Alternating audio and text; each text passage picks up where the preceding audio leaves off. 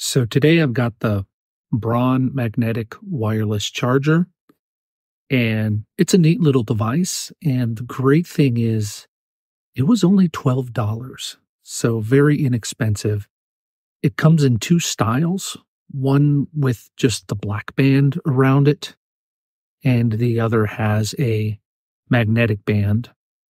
And there's also two different kinds of technologies.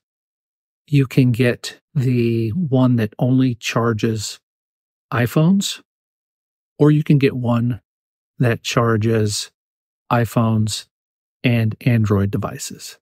So if you get the one that only charges iPhones, you'll get up to 15 watts of charging power with it.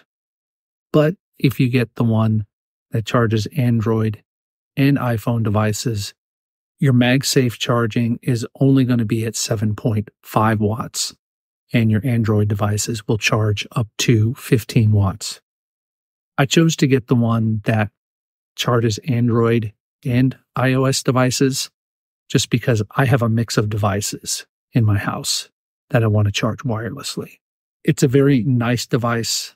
I like the sleek design. I like the way that it looks. Of course, it's simple to set up. It comes with a very nice USB cable, USB-C to USB-C cable, so you can plug it into your existing chargers. There's a small indicator light on the side that's going to show you when the device is charging. But otherwise, which I really like this, is when it's on and plugged in and there's nothing on the device, there's no lights on it. It only indicates when there's a device on it that it's charging. And so for me, that's better. I don't like seeing little lights all over my house lit up when there doesn't need to be. There's really not too much more to say about this device. I mean, it looks great. I think it's styled wonderfully. I love the simplicity of it and the fact that there's not a ton of crazy logos on it like you see with other brands. And for $12, I think this is a great deal.